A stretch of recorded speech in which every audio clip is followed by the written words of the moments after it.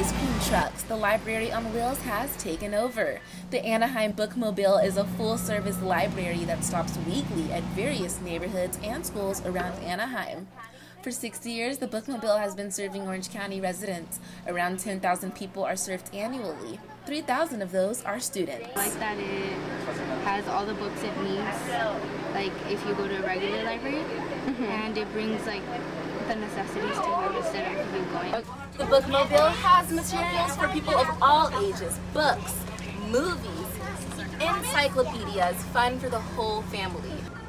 The Book Mobile is especially helpful to families who don't have access to an actual library or transportation. The Mobile is an awesome resource for kids in all our neighborhoods in Anaheim.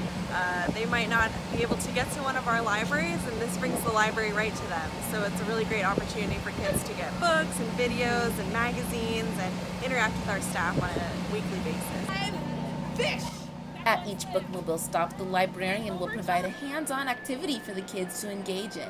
Today, the kids are learning about fossils, an effort to promote STEM research. Most schools, unfortunately, they do not have a school library anymore, or if they do have a school library, they're totally outdated. They get a total of $500 a year from the school libraries to buy new materials.